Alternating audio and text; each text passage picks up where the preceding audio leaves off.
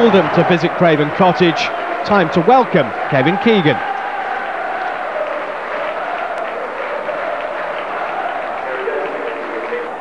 And the first home game under Keegan got off to the perfect start too.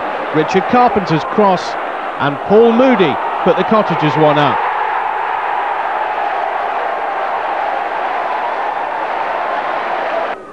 Was that 5-game losing streak about to end?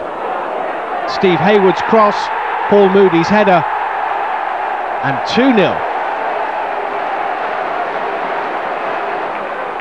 And the game was beyond Oldham with 25 minutes still to go when Robbie Herrera turned the ball across the goal. Thank you very much. 3-0.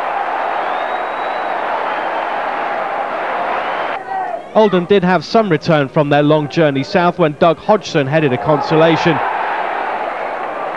But 3 points for Fulham, the first for Keegan and Wilk.